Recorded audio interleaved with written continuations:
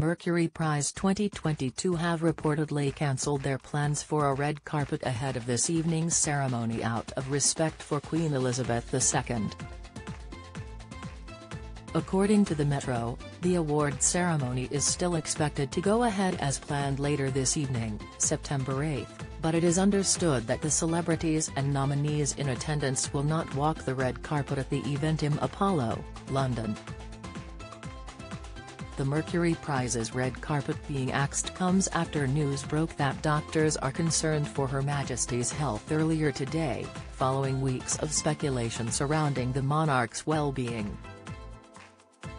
Buckingham Palace issued a rare statement on the Queen's health earlier today, September 8, to inform the public that she remains comfortable and is staying at Balmoral. The statement said, following further evaluation this morning, the Queen's doctors are concerned for Her Majesty's health and have recommended she remain under medical supervision. Prince Charles, Camilla and Prince William have rushed to Balmoral to be by her side while other members of the royal family were informed of the news earlier this afternoon. Prince Harry and Meghan Markle were due to attend the Well Child Awards ceremony in London this evening, but have changed their plans in light of the news. Self-esteem, legal name Rebecca Lucy Taylor, is currently the bookmakers' favorite to take home the Mercury Prize for her critically acclaimed second album, Prioritize Pleasure, later this evening. Don't Worry Darling actor Harry Styles, Sam Fender and Little Simz are also among the acts in the running to be honored with the prestigious prize. Former One Direction singer Harry, 28, received a nomination for his third studio album Harry's House, while Little Simz has secured another Mercury Prize nomination this year for Sometimes I Might Be Introvert, having also featured in the 2019 shortlist with her album Grey Area. Geordie singer Sam, 28, is nominated for his second album 17 Going Under.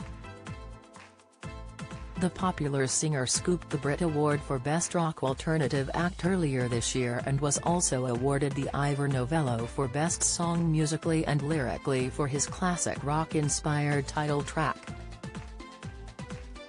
Also among the nominees are Wet Leg, who are due to support fellow nominee Harry on tour next year.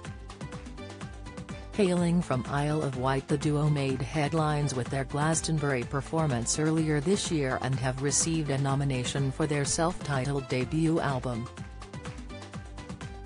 Rock duo Nova Twins also made the final cut of nominees for their album Supernova, while Scottish pianist Fergus McCready was nominated for album Forest Floor following the highly acclaimed Cairn released last year.